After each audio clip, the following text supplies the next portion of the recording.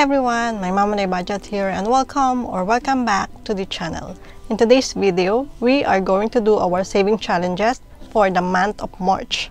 I only do my saving challenges once a month, so what I do is save for the entire month and use it for my saving challenges. So whatever amount that we saved last month is what we are going to stuff for today. So let's get started and count how much we have for today's cash stuffing.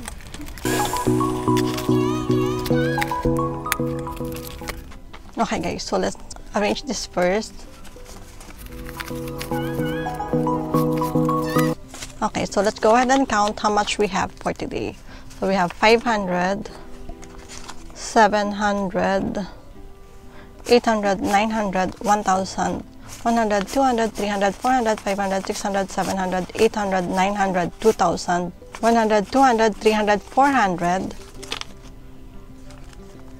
50, 500, 50, 650, 750. So we are going to be stuffing a total of 2,750 pesos. Okay, so let's go ahead and start with our pink glittery binder. Okay, so for our pink glittery binder, the first one that we have is, let me try doing this guys. That's better. So the first one that we have is 50 envelope savings challenge, which will get 500 pesos.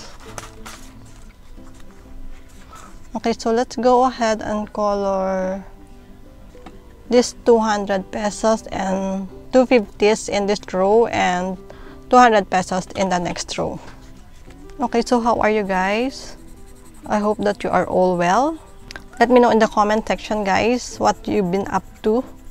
I've been so busy guys this past 2 weeks guys, looking for a venue for my mom's birthday, surprise birthday party, and then deciding which menu to order.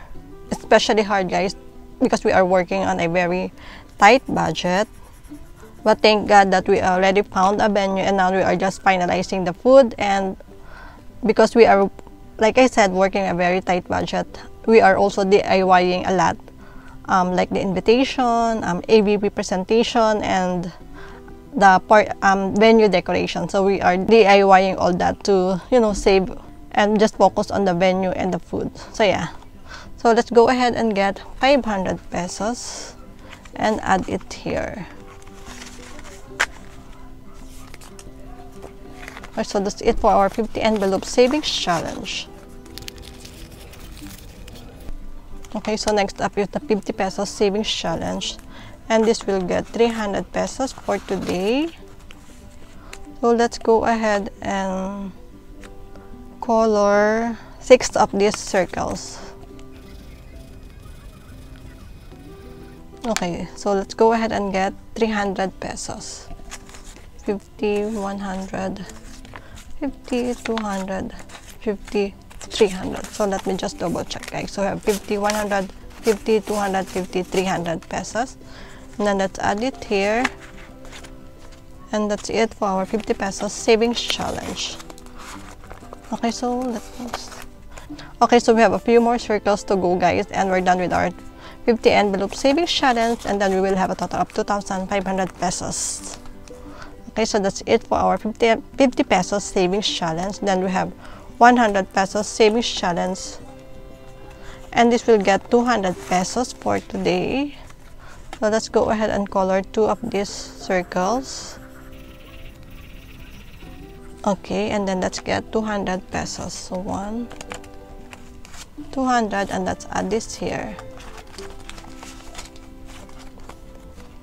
So we still have a long way to go for our 100 pesos savings challenge. And then the next one is the 200 pesos savings challenge, which will get 200 pesos. So let's go ahead and color 1 circle.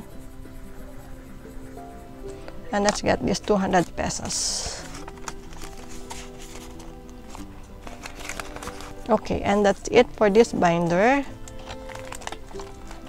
So let's go ahead and get the next binder. Okay, so the first one that we have is Rainy Day Savings Challenge. And Rainy Day Savings Challenge will get 200 pesos.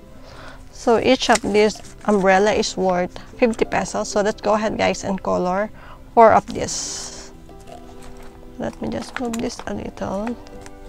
Okay, so let's go ahead and color 4 umbrellas. And once we're done with this, guys, once we've colored all of these umbrellas, we will have a total of 2,500 pesos saved in our rainy day savings challenge. Okay, so let's go ahead and get 200 pesos. And add this here. And that's it for the rainy day savings challenge. Okay, next up is the birthday savings challenge, which is for my son's birthday in September. So we are saving for my son's birthday in September. And this will get 300 pesos. And each of this birthday icon is also worth 50 pesos. So let's go ahead and color 6 birthday icons. Okay, so this is for my son's birthday in September. Just a simple birthday treat for him. 1, 2, okay. That's 300 pesos. Let's go ahead and get 300. 1, 2, 300 pesos. Okay, so I really hope, guys, that I'll be able to finish this before September. Okay, and that's it for the birthday savings. And then we have anniversary savings challenge, which will also get 300 pesos for today. So each of these doves is also worth 50 pesos. So let's go ahead and mark 6. So we have 1, 2, 3, 4, 5, 6. And now let's get 300 pesos. 1, 2, 300, and add it here. And then this is for our wedding anniversary in October. So we still have, yeah, I hope that we can, with the rate that we are going right now, guys, I'm very positive that we'll be able to finish this before October. So yeah. Okay, so that's it for the anniversary savings challenge. Then moving on, we have Christmas savings challenge, which will also get 300 pesos. So I am focusing on this 3 savings challenge, the birthday, anniversary, and Christmas savings challenge. So for our Christmas savings challenge, each of these lantern or parole is worth 100 pesos. So let's go ahead and color 3.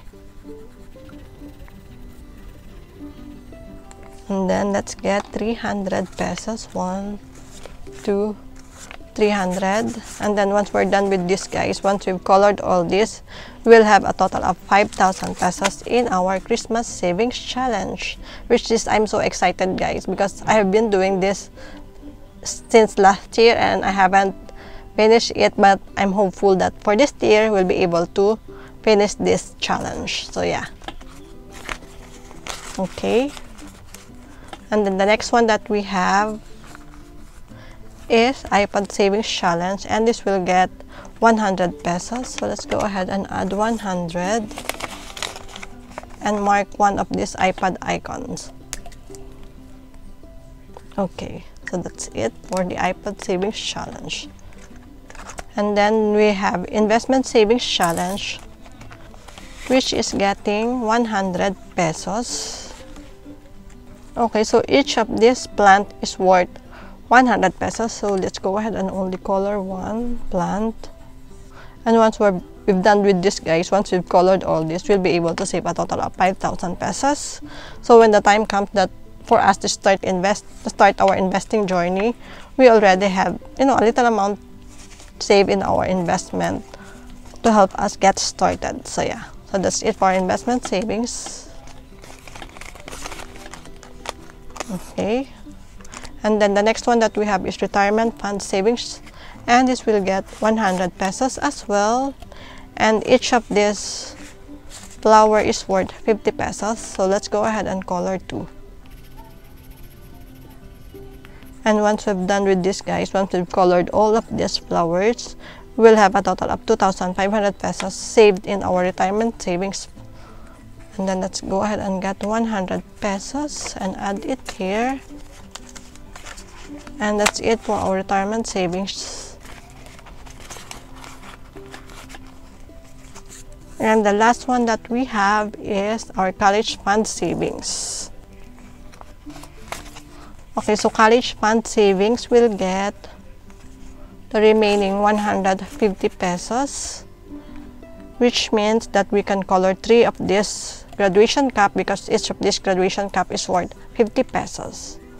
So let's go ahead and color 3. This is for my son's college education, guys, to help out, by the time my son is going to college, we'll have a little amount saved to help us get started with his tuition. Okay, so that's it for the college fund savings challenge. And let me just arrange this and put this back. And that's it for this video. Thank you so much, guys, for watching and spending your time with me. I really appreciate each and every one of you guys. Thank you so much, and I am always so grateful to each and every one of you. If you haven't subscribed to the channel, please do consider subscribing to help our family grow and join me in my journey to financial freedom. Keep safe, everyone. God bless, and I'll see you next time. Bye.